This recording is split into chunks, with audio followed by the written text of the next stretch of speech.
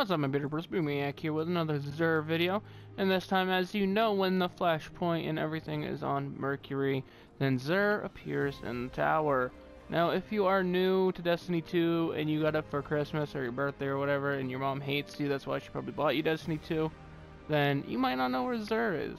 If that's the case, then just follow the staircase, or you know, go up the staircase like a normal person. That's also an option. But here, we aren't normal. We are far from normal. Let's see what Zer has today. We got Faded, but I don't want that. We got the Graviton Forfeit, one of my favorite D1 exotics just for how it looks. Increases the duration of any invisibility effects. Your melee recharges faster while you are invisible, which is nice. Helm of Saint 14. Your Ward of Dawn blinds enemies that enter it, guarding with Sentinel Shield temporarily blinds nearby enemies. A very, very nice change in the perk to adjust it to Destiny 2. I do like it. And then one of the most beautiful chess pieces for Warlocks. Rifts release an arc shockwave when cast. Rift energy recharges faster when you are surrounded by enemies. I think this one's decent for PvE, or at least it should be. In theory, I guess. I haven't used it. I don't really play Warlock. And then you have the Crimson Hand Cannon. This weapon fires a 3-round burst. Kills with this weapon heal the wielder. Precision kills also refill the magazine.